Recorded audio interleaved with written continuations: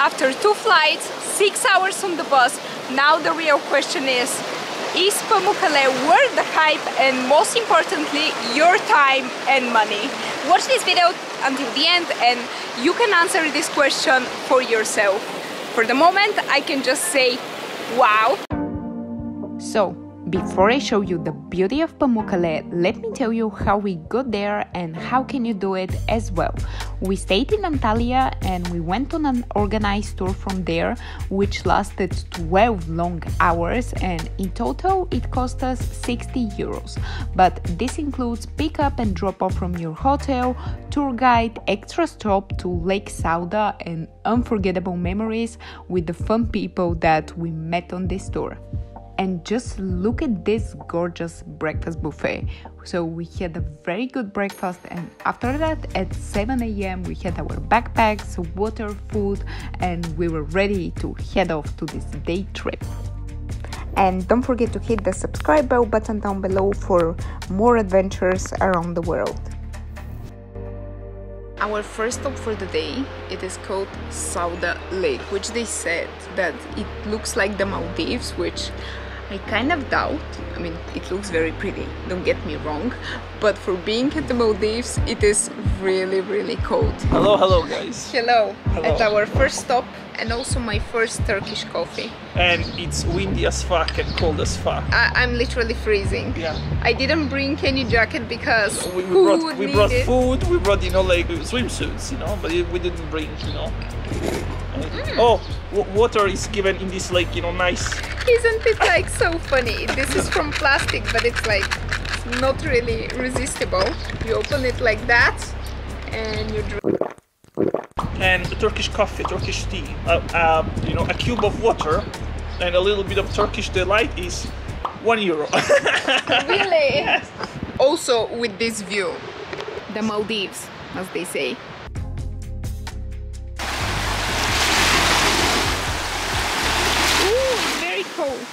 Here we are at the Turkish Maldives. They call it like that because of the white sand and the water of unusual bright blue color. But if you look closer, you actually realize that this is not sand at all, but they're mineral deposits. What's that? Whoa! The sand is like both black and a bit of white. The mud which covers the lake helps with joint diseases, and also it is great for your skin. And that's why they actually sell so many clay facial masks. No, it's really good for you. Yeah. And here we have so much of it. Oh, okay. Take it home. Oh. Whoa, let me come out. Come. But be careful with this sand, which is not sand, because it's really easy to sink into it. You know how you usually buy the clay masks and then you put them on your face? Here we have like a whole lake of it, and it's all natural. But basically you have to wait for it to get dry. To dry up, see? Like here. Ah, okay. And then you remove it. It's so dirty, but at the same time clean in a weird way. And after a couple of more hours in this minivan, we arrived at Hierapolis and we saw Pamukkale, which literally means cotton castle in Turkish. So we just entered into Pamukkale and this is what we see. Let me tell you that I didn't really imagine a Roman heritage site, but now we'll learn all the history and I will tell you in the B-roll because it's way too hot to concentrate at the moment. Let me get this thing straight from the beginning because I don't want you to be as confused as I was in the beginning.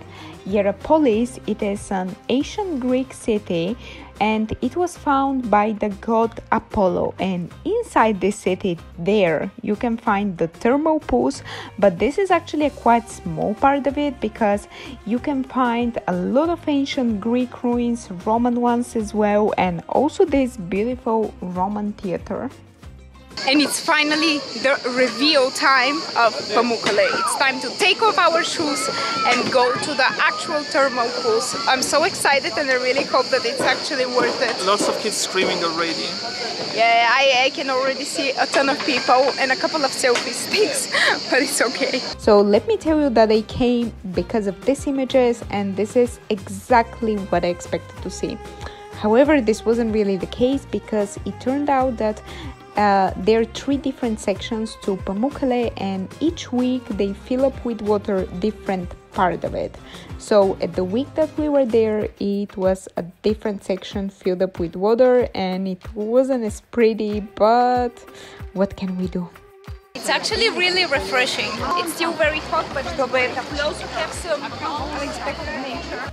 Don't get me wrong, I still totally love this place. I just wish someone had told me this before actually visiting Pamukkale. And another thing which I wish I knew it is how big it is this place, because you would realistically need at least half a day to like a full day to visit absolutely everything.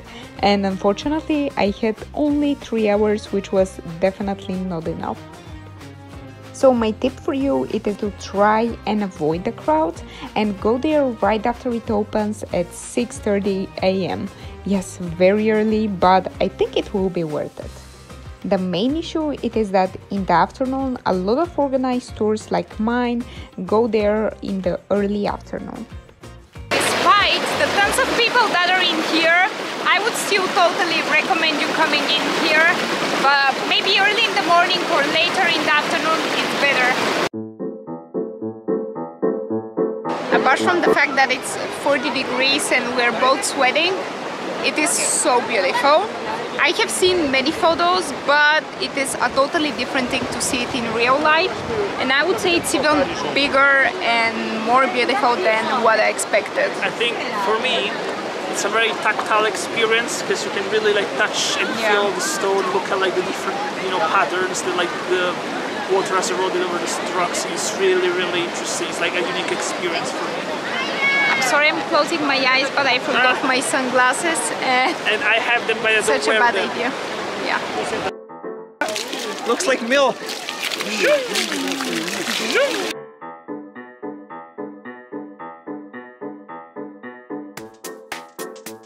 Okay, let's do a little game and try to walk the opposite direction. Of course. Let's do it.